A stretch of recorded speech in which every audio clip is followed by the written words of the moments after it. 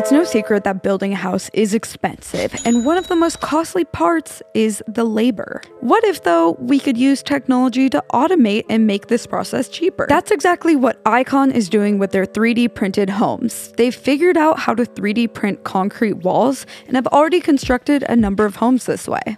Today, we're going to take a look at their latest and greatest luxury 3D printed house called House Zero. My name is Dimitri Julius. I'm the Chief People Officer at Icon. And what you're looking at is House Zero, the first in our exploration series of homes.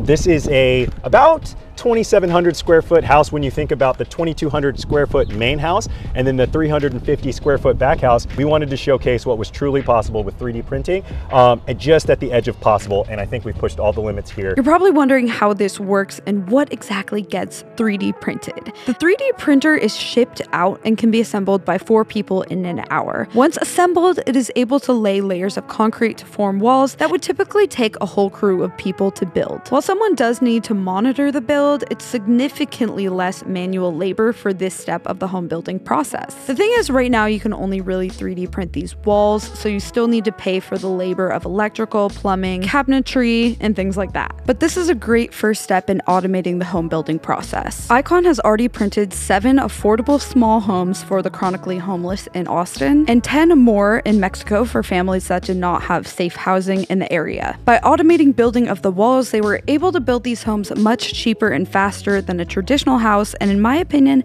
they look much better than most low-income housing. For example, this is the tiny house village in LA that was constructed for the chronically homeless, and while it's better than nothing, it feels more like a shelter. Like, they kind of resemble more of a shed than a house. And these are the ones that Icon printed for the chronically homeless in Austin that just look much more like an actual home you would want to live in. And then they also built a neighborhood of 4 luxury townhouses in Austin where the first floor has concrete walls. All of these have already sold and now have people living in them. Now let's take a look inside House Zero, their latest luxury 3D printed house.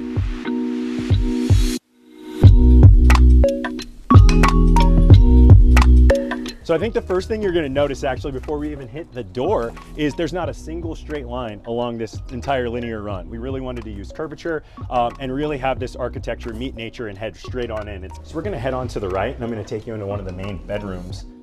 So going down this hallway, you will notice a lot of cabinetry. Underneath is that cement wall. But it's cool that you can add wood paneling, tile, plaster, really anything you'd like over it. Here's a look at the first bedroom of this house. It always gets asked, well, what if I want to put artwork on the wall? How does that work?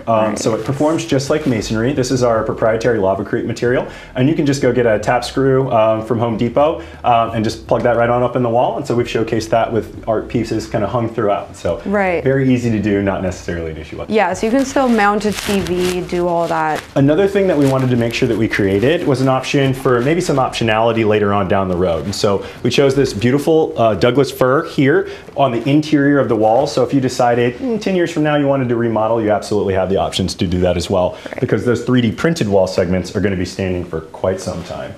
Over here, they've got a Jack and Jill bathroom with partial exposed concrete, but some of it is plastered over and the shower is tiled over. So you see the concrete as kind of a design element, but it's also very functional.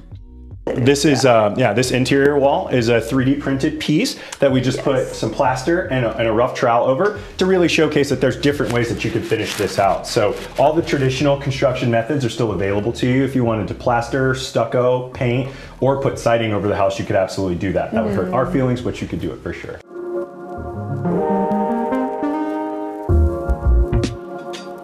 Yeah, and so this is our office space. Again, if COVID has taught us nothing, it's that we really need to be thinking intuitively about how we utilize our spaces. And so this is fantastic for taking Zoom calls. Maybe it's a little office. So again, here they left a bit of exposed concrete, but they did mostly wood paneled walls in this room, which definitely feels more familiar to a traditional house. That's nice. So I mean, it could be like a 3-bedroom house, but it's 2 mainly. Absolutely, yeah. So you can, this is a flex space. You can utilize this however you want. Pop a little nice bed in here, and then you've got, a nice additional space for guests. And now heading into my favorite area, which is the living room. For maybe some of the viewers out there, they might not know, but concrete itself is very thermally dense. And what that actually means is like it holds its own heat and temperature very well. So on like a 95-degree day in Texas with no central air on, it's going to be about 75 degrees in this house with no air conditioning needed whatsoever. I had no idea that it could actually do that. The living room has a really cool feature that you can see from the outside. They have these 3 curved walls. They're really taking advantage of the fact that they can print things however they want with this. So I really love this space because it kind of creates an open concept that I think we're all used to having. And so I like to chit chat, I like to hold court, and while I'm cooking, I would like to be able to, have friends or family at the dining room area. Also, there's some really unique moments where we didn't necessarily add additional space to the house, where we just thought about the active space and used it. So you've got, your little dining room area specifically. We've got a nice little cozy reading nook over here. There's an opportunity here to kind of have this office space that really doesn't feel like it's imposing on the house or taking away from. You can just come over here, maybe put on a nice record, put your earbuds in and get to work, or maybe just enjoy having a quiet moment.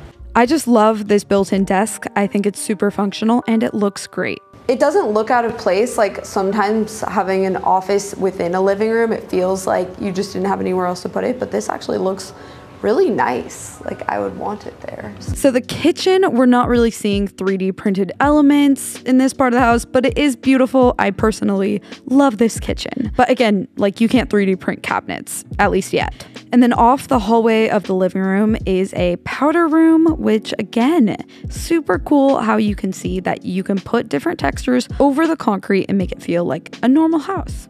You would have no idea that there is even the concrete behind it, so it can look like a totally normal house if you wanted to. I feel like people do like to add tile and different things in a bathroom in the kitchen, so you don't have to have the concrete design everywhere. Just a little pieces of artwork that we did with the 3D printer to really showcase different flat things that you can do, all sorts of different angular design. Then heading down the hallway is the primary bedroom and the largest bathroom in the house. And once again, they've done some really cool curves in the bathroom. In here, they've got plaster over the concrete and the curved wall in the shower that allows space for a bathtub as well. And it just is a really cool design element. It makes it interesting, makes it feel really high end. And you can see here where the concrete meets the plaster, but it looks nice.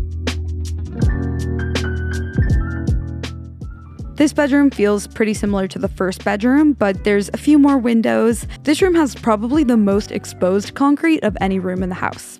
One of the things that we really tried to do in this grand room was make sure that the space was about the space that you're going to use every day. So we borrowed some European design to really optimize using as little space as possible, but gaining as much storage as possible. So we thought that was pretty fun. So I personally think the concrete looks really cool in here, but comment down below. I'm curious to know what you guys think. And I think one of the coolest things about this space is the private little coffee nooks. So outside this house, you've got a fun little kind of, we call it like just a coffee nook, a little breakfast area that kind of lives right here between the grand room and the 350 square foot ADU. Now let's take a look inside the Casita. They actually build these on their own as well, so you can get one for your backyard. So I don't know about you, but this is my favorite space in the entire house.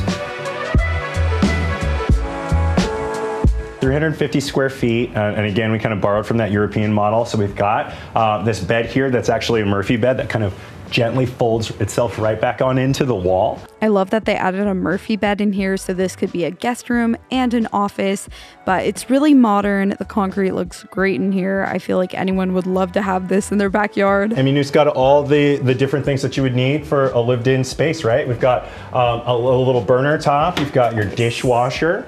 You've got a fully functional sink and refrigerator, and then you've got a fully functional bathroom, which I think is super cool. And this bathroom is just so rad. It was a little tough to get a shot of this one, but it had that same plaster, curves, and a frosted glass window, same style as the other ones, which I love. So that is Icon's House Zero. What do you guys think? Would you live in a 3D printed house? I think it's really cool because it's a step towards making the home building process more efficient and thus less expensive. And Icon's next step is building 100 3D printed homes in Austin. So I hope you guys enjoyed learning about these unique houses, and I will see you in my next video. Bye!